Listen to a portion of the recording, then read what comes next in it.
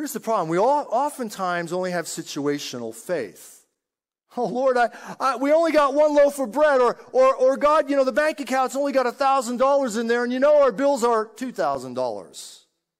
We're looking at the one loaf. It's situational faith. Instead of resting on what God has said in His Word, irrespective of the situation we may be in.